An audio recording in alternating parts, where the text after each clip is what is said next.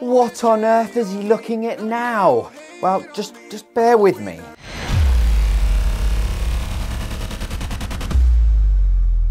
Hello and welcome back, or if this is your first time, then hello, lucky you. So, I live in the UK, which I think everyone knows has the shittest weather possible, and currently we are in the cold and wet phase, which lasts generally for around 50 weeks of the year. But when I say it's cold, I work from a very basic converted garage, which can be bitter despite my pathetic attempts at keeping it warm. So when HIKMicro asked if I wanted to look at this, which is their thermal imaging camera, I thought this would be a great opportunity to see where I could be losing heat. So I replied, yes, please. Now, this is not a sponsored video in any way, shape or form, but they were kind enough to send me this for free. So thank you for supporting small creators such as me. So before we get into the regurgitated specs, what is a thermal imaging camera? Who is it for and why should you care? Well, this particular one is designed for homeowners or DIYers, and I'd go as far as to say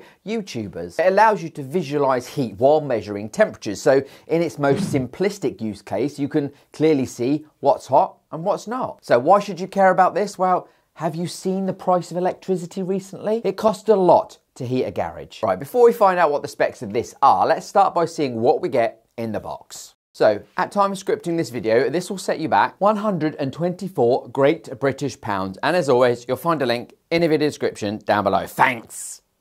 I burped. Right, before I regurgitate the specs on this, I'd just like to premise it by saying this isn't my area of expertise. I only have a very basic understanding of this, so I will do my best, but please don't come for me in the comments. Now, as I mentioned, this is meant for the home user or DIY user to visualize heat patterns, which it does so via a 96 by 96 infrared resolution camera and has advanced infrared technology, as well as noise reduction and a smooth video view at 25 Hz. The camera/view also has picture-in-picture, and the app allows you to record the thermal video as well. With this little device, you can get precise temperature readings with a range of -20 up to 400 degrees Celsius. And it's able to detect differences as small as 0.04 degrees Celsius. And speaking of Celsius, it can also measure in Fahrenheit or Kelvins. It has automatic center spot, hot spot and cold spot presets, with the ability to have another 3 custom area measurements. No battery needed, as it connects directly to and is powered by your phone,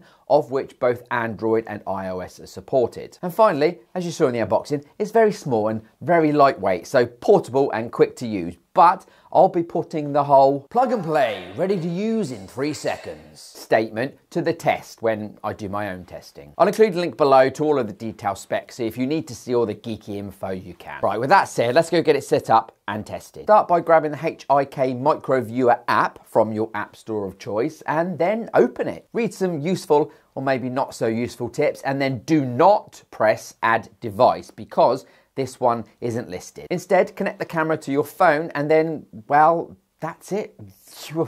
It's done. Once you disconnect it from your phone, it will then show on the home screen of the app for future reference. With it connected, you should now be able to see the thermal image from the camera on your screen. If you click into measurement and enable center, hot and cold spot, this will put crosshairs on the live view for each of these points, where it will then quickly show you the hottest and coldest point in view and the exact temperature of those specific areas. Palettes will let you choose the color preferences, whilst image lets you set your brightness, contrast and so on.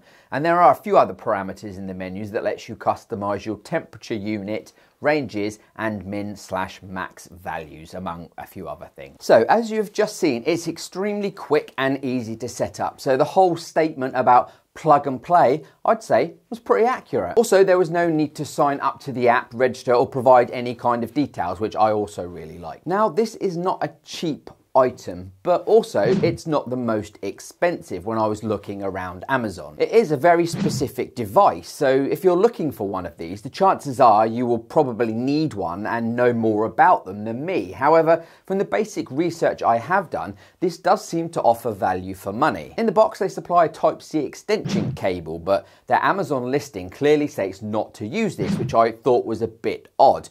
I've used the cable during testing and it's been absolutely fine for me. As I said, the unit is very small and light, so it would easily fit in a pocket, and in my opinion, the supplied case is rather large and a bit overkill. The app was extremely simple to use and it was very cool to be able to see my studio in a completely different light. Little tip from me to you, be sure to have the camera facing away from you unless you want to see a thermal close-up of your bald head, just like I did. I also found it easier to hold my phone upside down so the camera was on top. It just made it easier to point and position. Now, my only question with this would be with regards to its longevity if it were in constant use, because as I said, it's small, and if it's constantly used, transported around, chucked in bags and in and out all the time, then I'm not sure how last it would really long. But having said that, if you're using it in such a manner, then you're probably not a home user. So if that is more of your use case, then you'll probably want to look for a more industrial one, because